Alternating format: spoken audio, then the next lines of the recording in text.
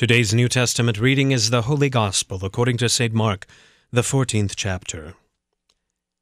And they led Jesus to the high priest. And all the chief priests and the elders and the scribes came together. And Peter had followed him at a distance, right into the courtyard of the high priest. And he was sitting with the guards and warming himself at the fire. Now the chief priests and the whole council were seeking testimony against Jesus to put him to death, but they found none. For many bore false witness against him, but their testimony did not agree. And some stood up and bore false witness against him, saying, "We heard him say, 'I will destroy this temple that is made with hands, and in 3 days I will build another, not made with hands.' Yet even about this their testimony did not agree. And the high priest stood up in the midst and asked Jesus, 'Have you no answer to make? What is it that these men testify against you?' But he remained silent and made no answer. Again the high priest asked him, 'Are you the Christ, the Son of the Blessed?' And Jesus said, 'I am. And you will see the Son of Man seated at the right hand of power and coming with the clouds of heaven.' And the high priest tore his garments and said, 'What further witnesses do we need? You have heard his blasphemy. What is your decision?' And they all condemned him as deserving death, and some began to spit on him and to cover his face and to strike him, saying to him, 'Prophesy.' And the guards received him with blows. And as Peter was below in the courtyard, one of the servant girls of the high priest came. And seeing Peter warming himself, she looked at him and said, 'You also were with the Nazarene Jesus.' But he denied it, saying, 'I neither know nor understand what you mean.' And he went out into the gateway, and the rooster crowed. And the servant girl saw him and began again to say to the bystanders, 'This man is one of them.' But again he denied it. And after a little while the bystanders again said to Peter, 'Certainly you are one of them, for you are a Galilean.' But he began to invoke a curse on himself and to swear, 'I do not know this man of whom you speak.' And immediately the rooster crowed a second time. And Peter remembered how Jesus had said to him, 'Before the rooster crows twice, you will deny me 3 times.' And he broke down and wept." This is the word of the Lord. For today's meditation on God's Word, we welcome Pastor Andrew Yeager. In the name of Jesus, Amen.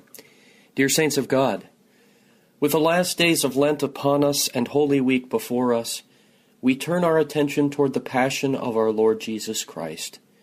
We meditate upon Christ our Lord, who, by the shedding of his precious blood, atoned for our sin and won our redemption, that we might be justified before God and saved.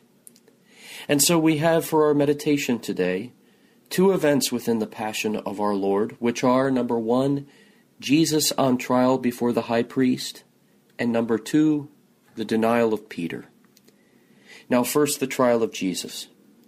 The high priest puts Jesus on the witness stand, as it were, and asked him if he is the Christ, the Son of God, the Blessed One.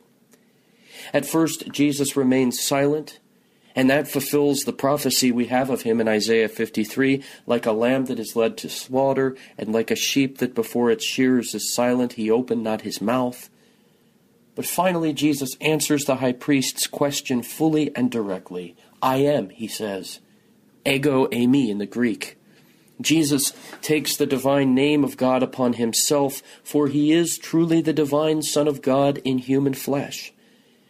And though he stands before them now, clothed in humility and weakness, Jesus recalls the words of Daniel 7, the vision of the Son of Man, who is seated at the right hand of the Ancient of Days, coming on the clouds of heaven to judge the earth. And Jesus says, "That's me.